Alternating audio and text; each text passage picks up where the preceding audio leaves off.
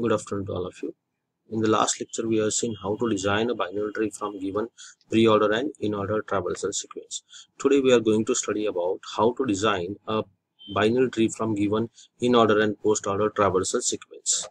We follow the following steps to design a binary tree from given in-order and post-order traversals.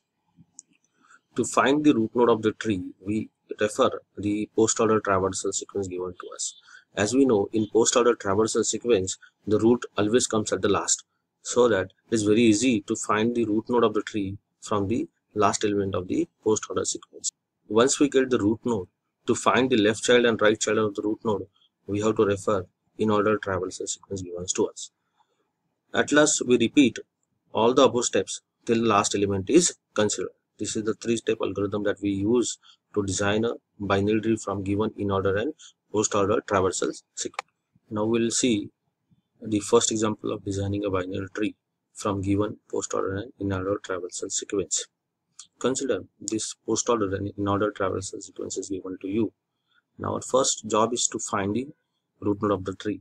To find the root node of the tree, we are going to use the pre-orders traversal sequence. As we know, the root comes at the last in post-order traversal sequence. So from this given sequence, we can easily find that E is the root node of the tree.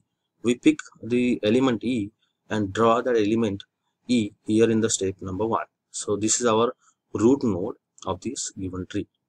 After finding the root node, our next job is to find the left child and right child of the root node. To find the left child and right child of the root node, we are going to use the in-order sequence given to us.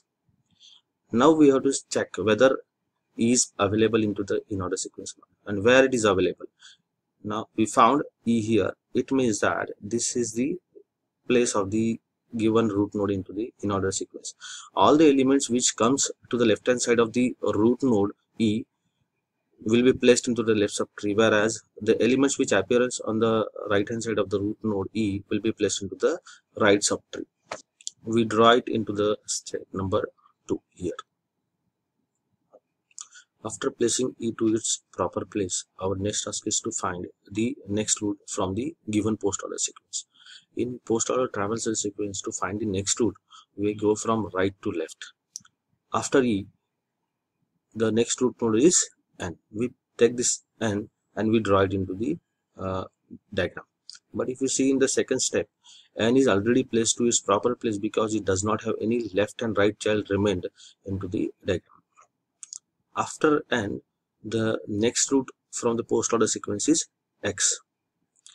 If you see in the step number 2, if I make X as the root node, then the elements which appears on the left hand side of root node X in pre-orders, in order sequence goes to the left subtree, whereas the right element goes to the right subtree. Then we draw it. After drawing that, we have this picture. Okay. Now, after X, U is the next node, root node from the given post-order sequence. In step number 3, if you see, U is already placed to its proper place because again it does not have left and right child remained. After placing U to its proper place, the next root node from the post-order sequence is A. We'll go to the third step and we'll check. If we make A as the root node here, then M will go to the left subtree, whereas F will go to the right subtree.